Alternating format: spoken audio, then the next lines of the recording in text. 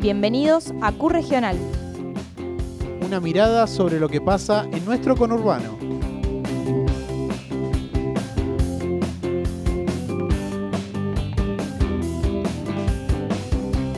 En los años 60, el vecino de Ranela, Bubi Mahler, montó una fábrica de juguetes de autos a escala. Estuvimos en la inauguración de la exposición Bubi, un sueño sobre ruedas. La muestra estuvo conformada por una centena de piezas originales. Se realizó en el complejo municipal Museo del Golf Roberto de Vicenzo en Berazategui. Bubi era una fábrica de autos de colección, de autos a escala, en particular que surgió en los 60, 70, frente a la estación, creada por un vecino de la localidad, que era Haroldo Bubi Mahler. Esta fábrica durante 25 años, 30 años funcionó fabricando a escalas una cantidad impresionante, más de 1000 por día llegó a fabricar, por una planta subsidiaria en Córdoba específicamente. En los 90, por las políticas de ese momento, cerró la fábrica en particular, pero quedó en la memoria colectiva los autitos y la vinculó con el juego. Hasta ahora, que sepamos, no hubo una exposición de lo que es la industria nacional, de lo que fueron estos autitos, los Bubi.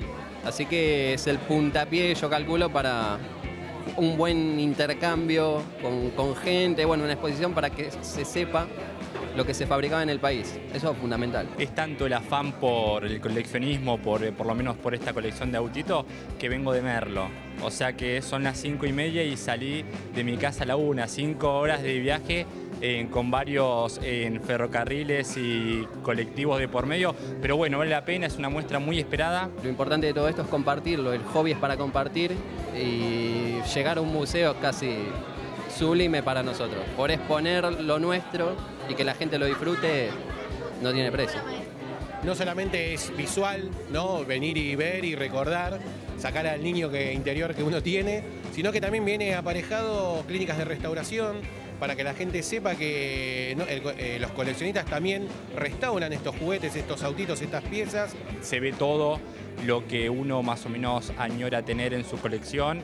Y bueno, uno viene a disfrutar, a contemplar. Esto no se da nunca, jamás. La primera vez que uno puede enfrentarse a semejante colección de tal magnitud. Lo bueno es eso también, que no solamente poder venir y ver autitos, sino que también podés aprender, ¿entendés? Cómo se restaura y cómo se pinta una pieza de esto. Si vos te pones a coleccionar lo que es nacional, es infinito, lo que es argentino. Pero bueno, Bubi es lo que engloba todo. Fue el padre de los autitos en Argentina, fue Bubi.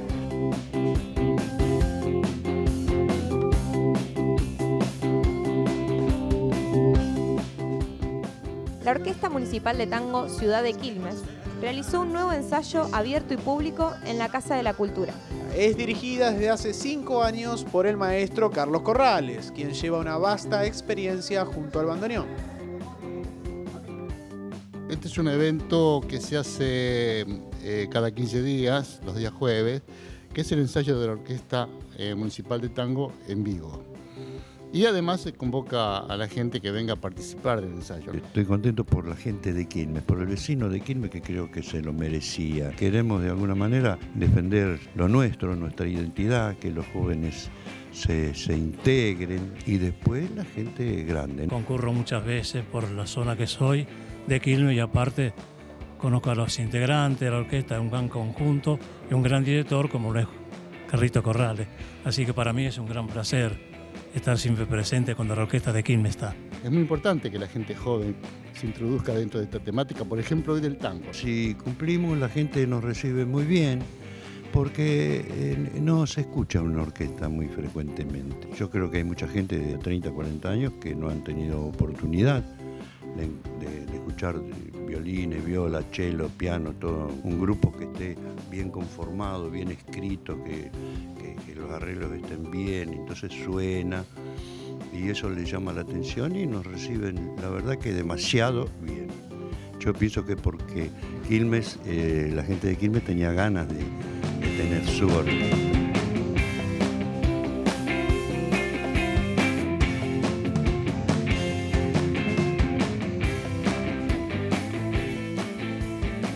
El primer equipo de fútbol de la Asociación Deportiva Berazategui volvió a jugar como local con público luego de 32 meses. Del encuentro, un empate 1-1 frente a Ferrocarril Midland por la 16ª fecha de la Primera C se jugó en el Estadio Centenario del Quilmes Atlético Club.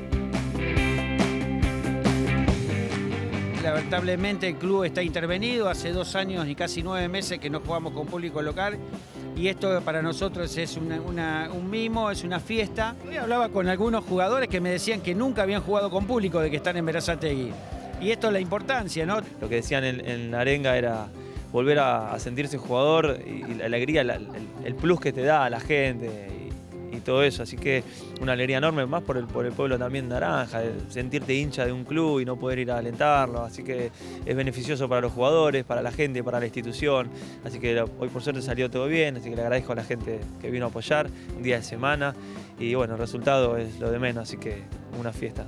La ADB está usando instalaciones del municipio, que siempre quisimos hacerlo, siempre quisimos que se haga, no lo podíamos lograr. Ahora este club los días de lluvia entrena en maltería, con la cancha sintética, otros días va a los privilegiados, donde tienen baño, vestuario, agua caliente, una cancha de 11, tiene una pileta climatizada. También usan instalaciones deducidos, tenemos un gimnasio de 2.500 metros cuadrados techados.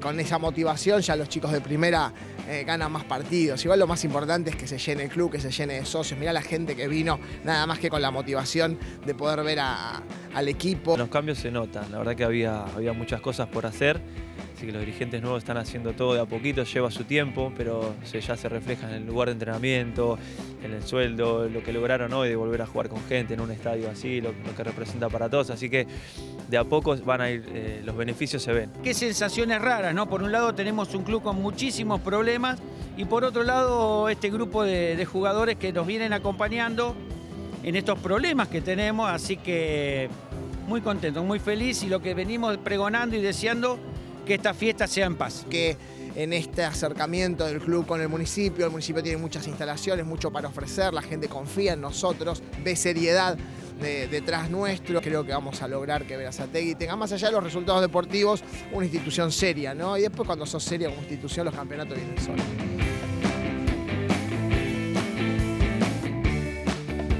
Nos reencontramos con más información de lo que sucede en nuestra región en la próxima emisión de Q.Regional.